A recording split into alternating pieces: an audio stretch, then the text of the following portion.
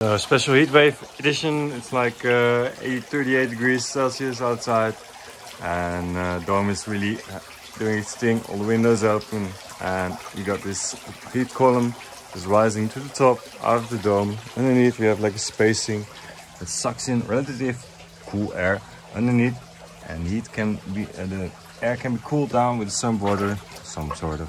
So we have thermal mass of 5,000 liter here, and we also have thermal mass of 4,000 liter here, so 9,000 liter thermal mass to buffer the intense heat that the dome has been hit with.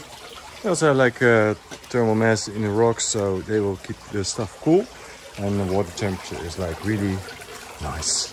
It's really cool. So plants grow nice on it. They don't show any form of stress or whatever, or that they have something they're lacking. So that's a nice point.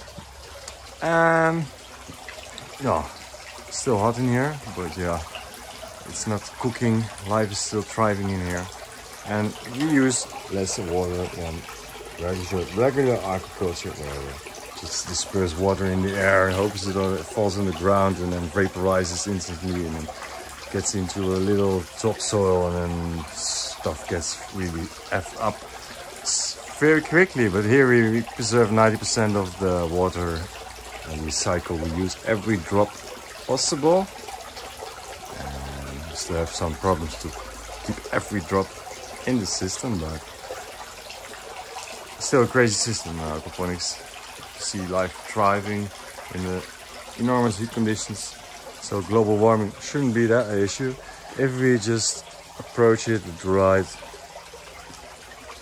use case for resources, water, or we get like something like a movie or Mad Max. We will fight for this stuff, you know.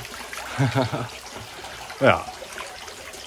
If you like this short video, keep a thumbs up. If you want to comment, leave a comment down. The algorithm likes it.